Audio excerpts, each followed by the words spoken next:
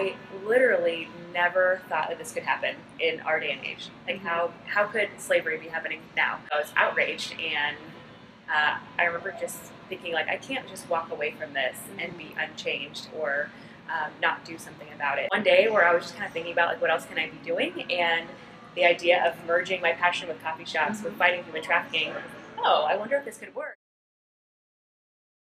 And find people who love you, love your mission, and will work hard to make it happen. Right now, when you're starting out, you want people who will work alongside you to make things happen. Went through people that I knew who really liked the idea of a second cup, but that had different skill sets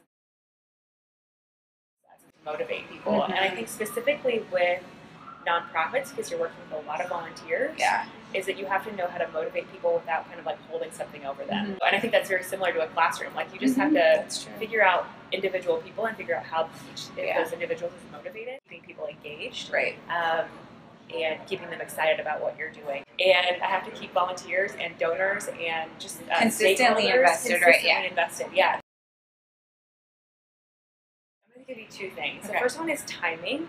I was over-ambitious in my mind. You know, like, you have to have patience to have endurance. The other thing is delegation. So I like to do things myself. I'm a control freak. I feel like I'm better at managing people than I am at actually delegating to people.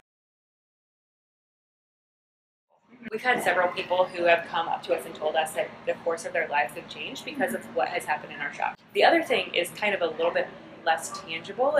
Employees and volunteers referring to a second cup as we, like, you know, like, they're owning it. Like, this is my thing too. I mean, obviously the goal is that everyone is free and everybody is rehabilitated to live and be productive members of society. That organizations are strategically working together to fight human trafficking. Do you want customers because of the mission or because they really like the coffee?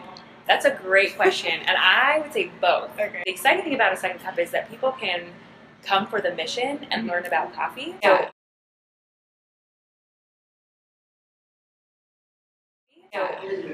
we are committed to having all of our profits going to specifically aftercare resources for survivors. The reason I started a second cup in the first place was that I wanted our funds to support aftercare. And so that's what we're focusing on. Some of those funds will be filtered into work that we do here, so like providing like GED classes or ESL classes or counseling and mentoring and things like that, that we can do on site.